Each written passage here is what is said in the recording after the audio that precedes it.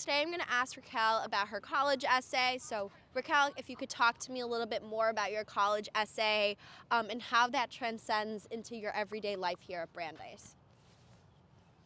Sure. So when I was approaching the application cycle for college, I really wasn't sure what to write about. I felt like I didn't have any accomplishments that were very obviously like the right answer for a college application. But something that I felt like was really unique about me during high school was that I spent a lot of time studying Mandarin Chinese in class, and then outside of school, I worked at a Hebrew program, and I really tried to practice speaking Hebrew a lot. And during my junior year, I worked at this Hebrew school after school program, and I was saving my money so that I could go to a month-long Mandarin intensive program in Shanghai during the summer leading up to my senior year.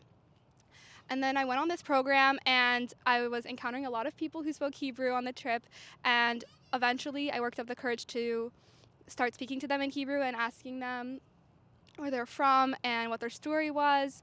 And I decided to write about that experience in my application, in my personal statement, and how it inspired me to use my love for learning about other languages and other cultures to build bridges across cultures. And that was my goal here at Brandeis, and I continued at Brandeis to study Mandarin. I'm planning another study abroad program, like to go on another study abroad program in the fall to Taiwan, which I'm really excited about. It's reminding me about how excited I was also for my experience in Shanghai.